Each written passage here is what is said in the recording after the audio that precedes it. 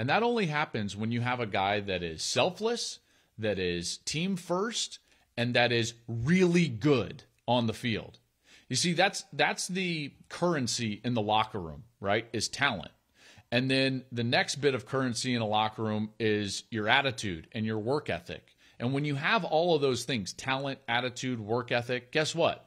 You can make it in any locker room. So he transfers in from Virginia.